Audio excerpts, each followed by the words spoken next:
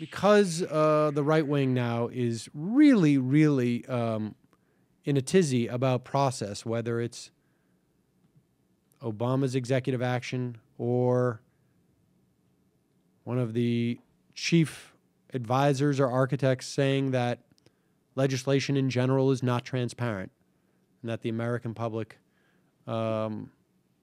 is stupid. As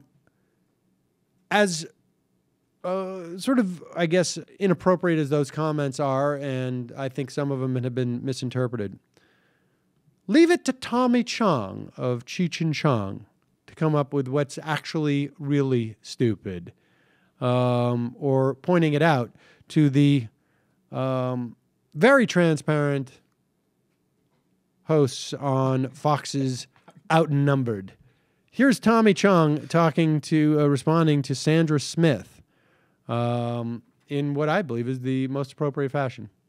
But Tommy, these videos, Josh Earnest tried to downplay it and say, for the GOP who wants to push these videos that are 6 and 8 years old. Well, they're not 6 and 8 years old to the American people, right? Because this is the first time the American people have been exposed to the words of Jonathan Gruber. But to me, it's just another attack on Obamacare from another angle. Mm-hmm. It sounds like Benghazi all over again. Well, there you go. And there's a little bit more. And then Tommy Chong comes back in that same segment to say what the reality of this argument is about. I think you have to define what stupidity means.